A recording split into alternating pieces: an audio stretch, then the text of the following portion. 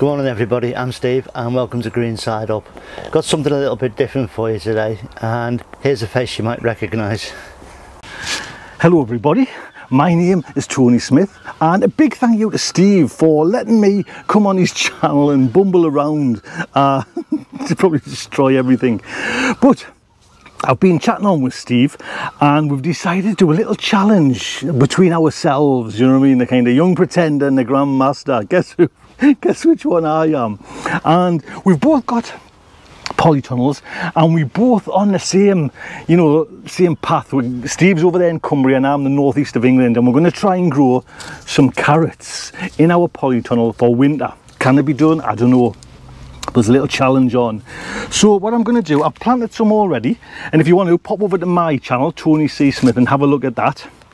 But we're going to do the Parisian, so just follow me and I'll show you where I'm going to, because I haven't got that much area, because I'm still all in whole 100% tomato mode at the moment.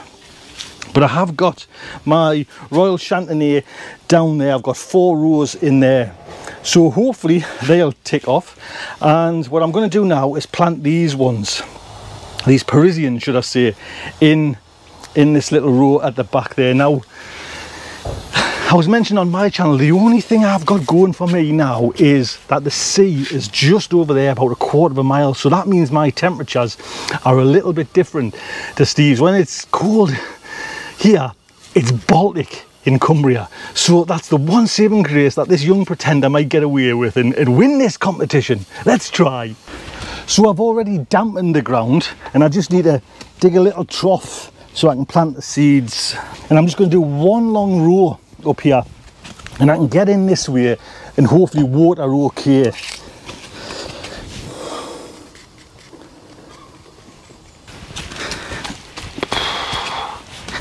So there we go, Parisian, the 6th of August.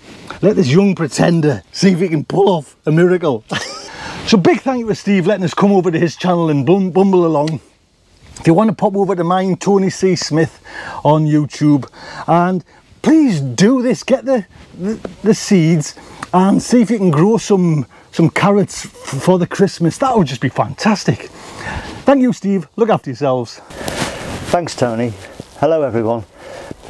Tony and I have been talking by email for a little while about winter crops, and we've decided to do not so much a challenge but a bit of a grow off, if you like, and we're going to be using carrots and lettuce because these are things that are good for winter growing.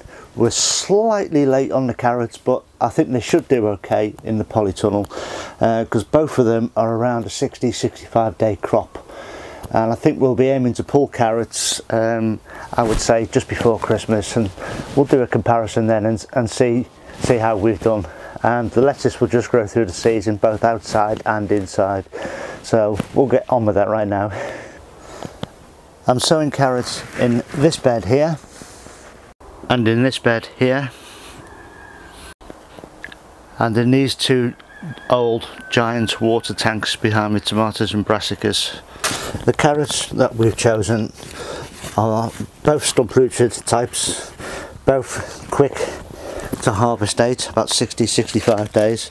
And the first one is this Royal Chantenay, nice little stump-rooted type, great for putting straight into casseroles. And I'm just going to palm sow these into this drill. The second variety is Parisian, and again it's a stump rooted, but it's in the shape of a little ball.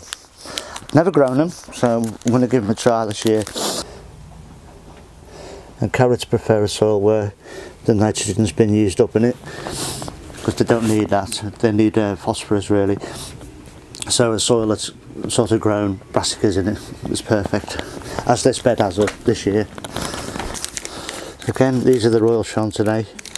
And as I was saying earlier, you really need soil that has been used for root crops, and that will take out a good portion of the nitrogen that's in there.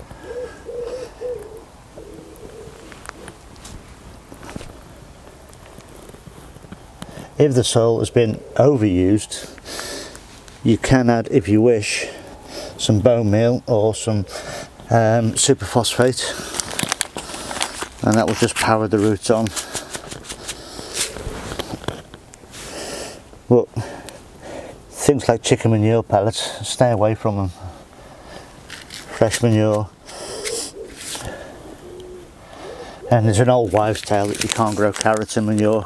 Well, you can, because I've done it. I did it a few years ago because somebody told me you can't, so I thought, well, I'll give it a go, and it worked. And I noticed no difference in the forking, because they say they fork, don't grow right. They grew alright for me.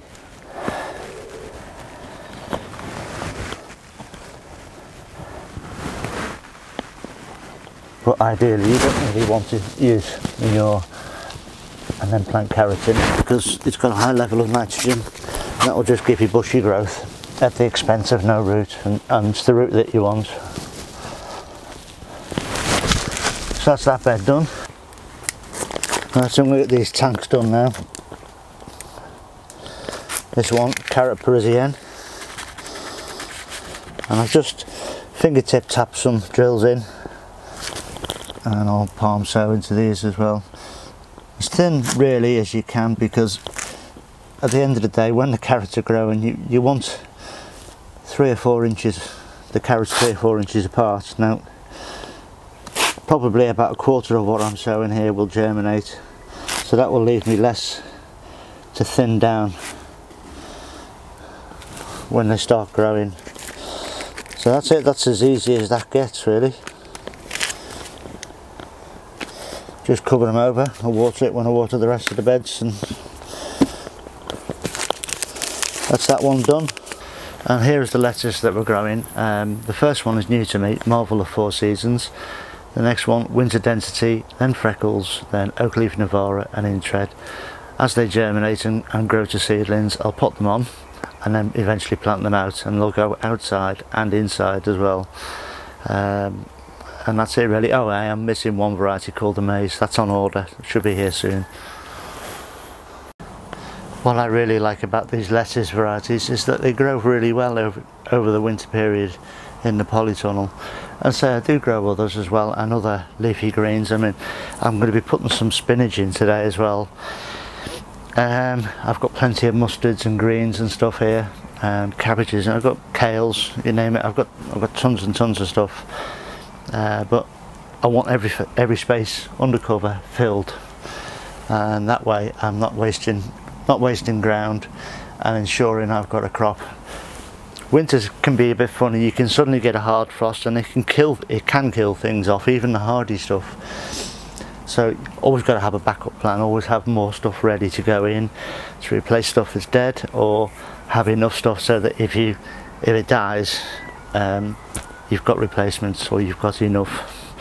If you've got too much, give it away to a neighbour. You feel brilliant. But that's the way I do things, and my preference. And these lettuce leaves in particular, I really like them because you can pick from the ground up, pick leaf by leaf as it grows, and you'll get 10-12 weeks harvest out of it. And it's much better than waiting 10-12 weeks for a head to form and taking the whole thing home. You've got a constant and continuous supply through that 10-12 weeks, and that is stunning. And later on in the season, November, December, I will sow more, so that hopefully, weather permitting, conditions allowing, January, February, right the way through, all the way through, and right into next summer, I'll have lettuce. That's what I like. So if you're new here, don't forget to subscribe. That way, the next time you log into YouTube, you'll see any of my latest content. It'll be on your feed somewhere, so it just gives you a head up there's something there. So subscribe if you can, please. That would be fantastic. And don't forget also to go over to Tony C's page and have a look at his videos, and subscribe over there too. I'll leave a link in the description to this video. So that's it for today. I hope you've enjoyed this. It's been a little bit different. We've got some carrots sown and some lettuce, and I've also done some spinach off camera as well, and a little bit of messing around. So really pleased with today's. I hope you've enjoyed it. Stay safe everyone, and I'll see you on the next one.